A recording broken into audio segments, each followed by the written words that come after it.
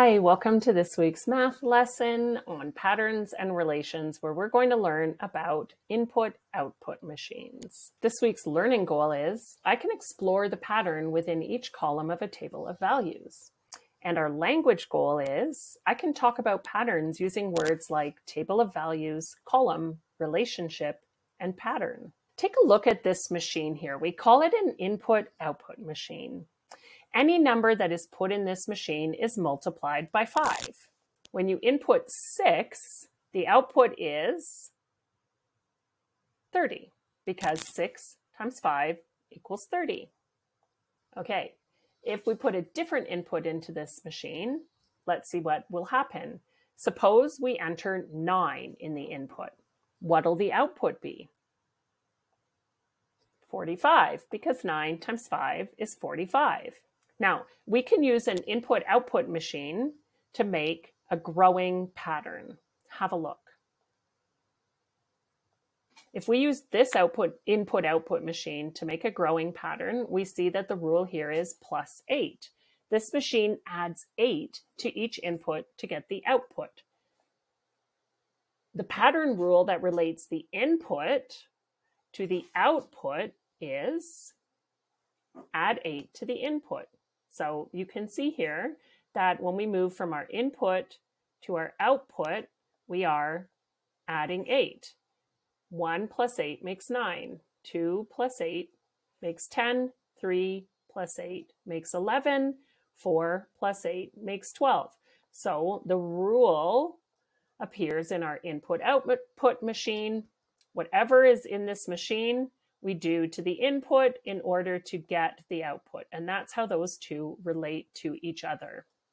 When each input increases by 1, the output also increases by 1. So for the input, our pattern rule is start at 1, add 1 each time. So you can see our input increases by 1 each time, and our output also increases by 1 each time. And I'm going to tell you right now, one trick to knowing that is that there's a plus sign, add, in our input-output machine. So for our input, our pattern rule is start at 1, add 1 each time. 1 plus 1 makes 2, 2 plus 1 makes 3, 3 plus 1 makes 4. That's the pattern rule for the input. Let's talk about the pattern rule for the output. So again, the same rule in our input-output machine. The rule that relates the input to the output is add 8. But in our output, we have a slightly different rule because we start at 9, not 1. So our rule has to relate to the output because we're talking about the pattern rule for the output. So in this case, we start at 9, but we're still adding 1 each time. 9 plus 1 makes 10, 10 plus 1 makes 11, 11 plus 1 makes 12. So the pattern rule for the input and the output were fairly similar with this machine. We're adding 1 each time, but as you know from grade 5, you always have to say where you start when you state a pattern rule. You can't just say add 1 each time. This is not a complete pattern rule, okay? And here's a great example why. Because our input is add 1 each time, but we start at 1. Whoops. So in our input, we start at 1, then we add 1 each time. In our output, we start at 9, and then we add 1 each time. And that's very different. So it's really important that we're clear about that. When we state our pattern rules, we must state where we start. Okay.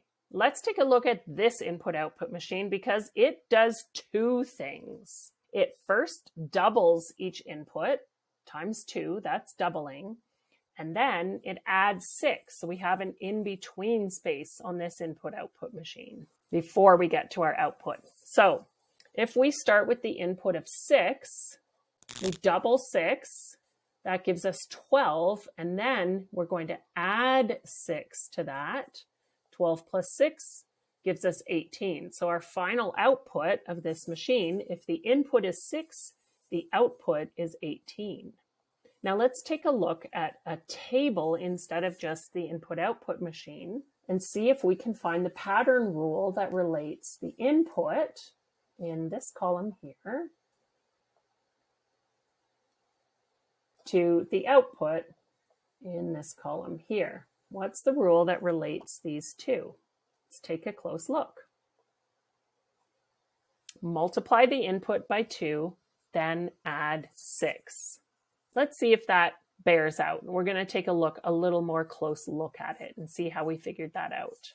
Let's start by looking more closely at the input. So the pattern rule for the input is start at 2, add 2 each time, right? We can see that here. We start at 2. It's really important to always say where we start, and then we go to 4. So that's add 2. And from 4 to 6, also add 2. And from 6 to 8, also add 2. So we have an increasing pattern. Start at 2. Remember to say what you start at. Super, super important. Then add 2 each time. So I'm going to pause right here to let you know, whenever I ask you a question on an assignment or a test or anything, what is the pattern rule? There are 2 marks. One is for saying where it starts, and one is for stating what you do. So this would be 1 mark right here. Start at 2, add 2 each time. Very important. I'm also going to tell you that many, many, many students learn the hard way by getting only 1 out of 2 marks on this question, this kind of question, over and over again several times. That's when they learn the lesson to remember to always say where you start with a pattern. All right, there's my lecture on marking questions about pattern rules. Let's look at the pattern rule for the output. Okay, in this case, I'm going to let you guys predict what you think it is. So remember, where do we start? And what happens to the numbers as we move through each step of the output table? Did you get start at 10, add 4 each time? If you did, give yourself a big old pat on the back, because not only did you remember to say where it starts, but you got the pattern rule correct. So we've now identified 3 different pattern rules in each input-output table. We have the pattern rule that relates the input to the output, and that's what is in the input-output machine. That's the instructions or the operation it's telling you to do. And remember that an operation is addition, subtraction, multiplication, or division. Those are our 4 basic operations in math, okay? So the pattern rule that relates the input to the output is the operation that we do.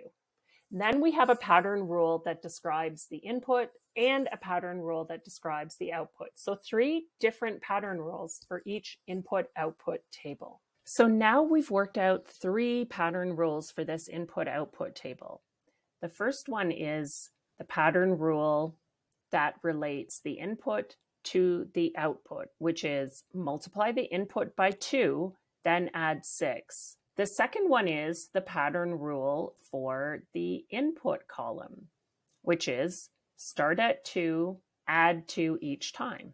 The third one is the pattern rule for the output column, which is start at 10, add 4 each time. Now it's your turn to try and figure one out on your own. Using the same 2-step input-output machine, multiply the input by 2, add 6 to get the output. What would you get if the input was 8? Good luck!